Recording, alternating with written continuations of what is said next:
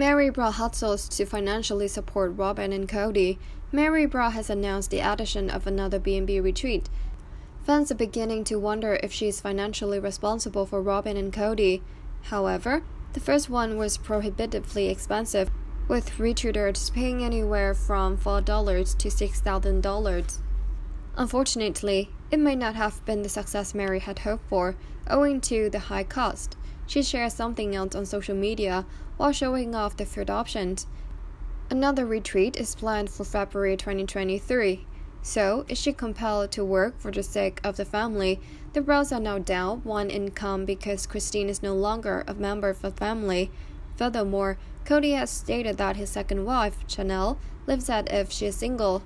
As a result, Meri is forced to work extra hard to keep the family afloat. She has already boasted about contributing to Robyn's lavish mansion. She is now hosting expensive retreats at a Utah B&B. This last one appeared to be a flop for a variety of reasons. The prices were over $6,000, which fans refused to pay, so she extended the deadline. Furthermore, her attitude on Sister Wife this season has been less than desirable. Nonetheless, after displaying the food she served to her retreat guests, Meri announced that another one would take place in February.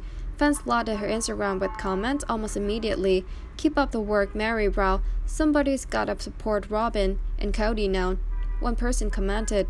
Another added, "She must have blinders on. I used to think that she was a smart lady. Not anymore." Someone else noted, "Of course, he's lost Christine's income. And sounds like Chanel could be gone or out the door. We know Robyn doesn't work and they pay for a nanny. Keep stringing Meri along for dollars." Do you believe Meri is putting in this much effort with her retreats for the sake of Kody and Robyn? Should they continue to rely on her, or should she put a stop to it? Please let us know, and don't forget to watch Sister Wife on TLC on Sundays.